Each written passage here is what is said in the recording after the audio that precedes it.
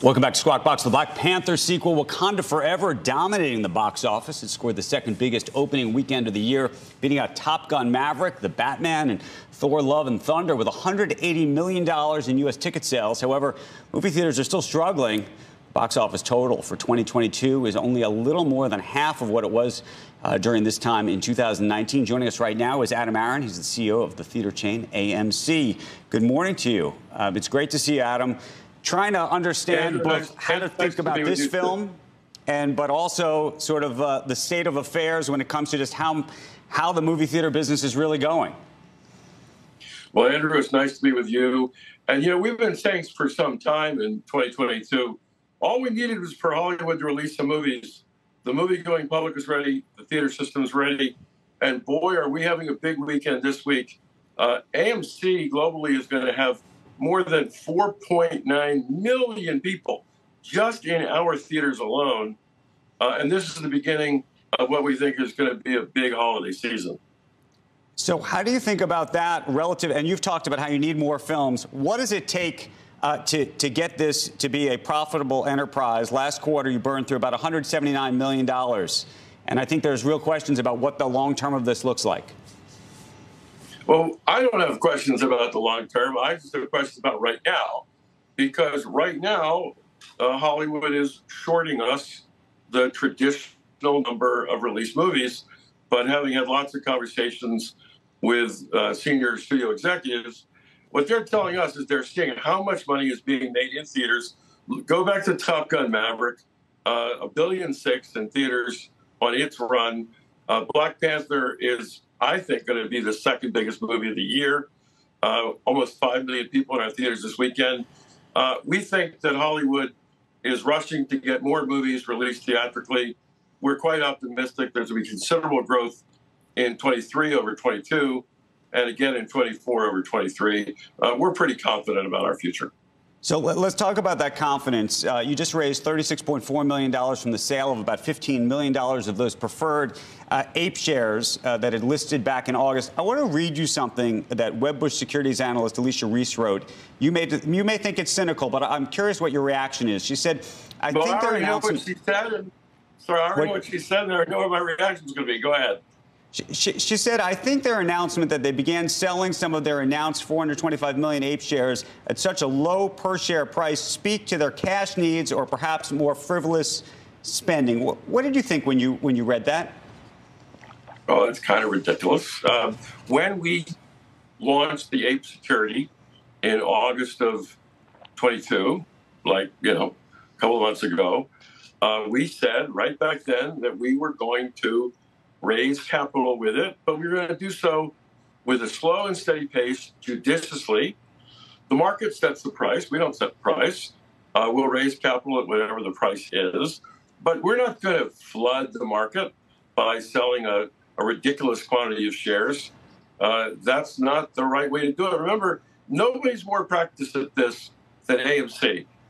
We raised over $2.2 billion through an at-the-market equity raise in 21, and we know what we're doing. We're doing it the right way. We'll continue to raise capital, and that's a smart way to run our company. You said you're going to continue to raise capital. How are you going to continue to raise capital? We have the opportunity to raise capital every day in the market through an at-the-market equity raise, but we're only going to do it in small quantities, judiciously, wisely, smartly. Look, these are precious things, our secured stock, our preferred stock. And we don't want to waste it. We don't want to spook the markets by trading too much too fast. And as I said, I don't think there's been a company around who's done this more adroitly than AMC has over the past 2 years. We do know what we're doing. Adam, how do you think about acquisitions at this point or any kind of more consolidation in the space? Well, it's pretty intriguing, I must say. There's a big difference between AMC Entertainment and just about every other company in our industry. Look, our industry has been struggling because Hollywood has not released as many movies as it traditionally has. But the difference between AMC and almost every other company in our industry is that we raise so much money in 2021, basically. At the end of the third quarter, we were sitting on $900 million of liquidity. That puts us in a position to take advantage of what our competitors stumble. You may be aware, Andrew, because you're a pretty knowledgeable guy, that the second largest player in our industry, Cineworld in Europe, Regal in the United States, they had to file for bankruptcy in September because they ran out of cash. There are a lot of other movie theater circuits which are tight for cash. We're flush. We had $900 million of liquidity. I think there's some bargains out there to be had. I think we can grow our network of theaters by adding high-quality, profitable, attractive theaters, do it at bargain basement prices, just in time for the movie industry, Hollywood, to give us more movies in 23 and 24. Should we expect those acquisitions then, therefore, to be in the U.S.? Should they be abroad? How do you think about those when you do them out of bankruptcy? Do you think there's specific theaters? Do you think you have to buy entire chains? Well, to your first two questions in the U.S. and abroad, yes, yes. To your question about what we will actually wind up acquiring, we've already acquired a third of the ArcLight Pacific circuit. We've acquired half of the Bowtie circuit, ArcLight mostly being in California, Bowtie mostly being in Connecticut. There are going to be other theaters that are going to be available to us. We'll know which ones we're buying as those opportunities realize. Adam, we've had a lot of travel-related companies on it that say they've got like a period of inelastic demand because of people being shut in for 2 years. Do you have that, do you think? And is it dependent? We had Ari Emanuel on who said the content is going to continue. So maybe you will have good product to bring people in. But do you think that there's that feeling in people, I really can't wait to get out to an AMC theater? And even if prices, if you were to raise prices from inflation or whatever, do you think that you can do that? And demand is going to stay very, very strong? Well, thanks for the question, Joe. Look, we've already raised prices because we've already been confronting inflation. And when Hollywood releases high-quality movies, the demand has been enormous. Look at Top Gun Maverick. Look at Thor. Look at Minions. Look at Jurassic World. Now look at Black Panther, Wakanda Forever. Literally, 5 million people were in our theaters Thursday to Sunday. Right. 5 million. It's a lot of people. And we're just starting. The holiday season is going to include Avatar 2, Avatar: The Way of Water. You know, the original Avatar 15 years ago was the biggest movie of all time. And I've seen footage of this new Avatar: The Way of Water. It's spectacular. Disney's got Strange World coming out. One of the best directors around, Damien Chazelle, did La La Land, which is such a great movie, is coming out with a movie at Christmas called Babylon, which is a send-up of Hollywood. You know, we've got some big titles coming, and I think our theaters are going to be packed. Adam, but here's the truth of it. Even if the theaters are packed, do you look and say, okay, we can be profitable if our theaters are packed? Because I'm looking, last quarter, obviously, net losses were $226 million. It compares to $224 million the year ago. When do you reach profitability? What do you have to do to get more movies in the theater to even get there? What does that even look like, and what's that timeline like? So let me take you back in time, Joe. Andrew, for the 5 years prior to the pandemic, 2019 going back, the basic size of our industry is called the domestic box office. It's all theaters in the U.S. and Canada, all companies, all brands. For 5 years in a row, the domestic box office was between $11 and $12 billion. In 2020, when theaters were shut, it dropped by more than 80% to $2 billion. Last year, 2021, it doubled, $4.5 billion. This year, it's going to go up about 75%, over $7.5 billion. But $7.5 billion is way below 11. And our industry was sized for an $11 billion box office. So, no, if you look at last quarter, and the movie titles in August and September were particularly sparse, we're not there yet.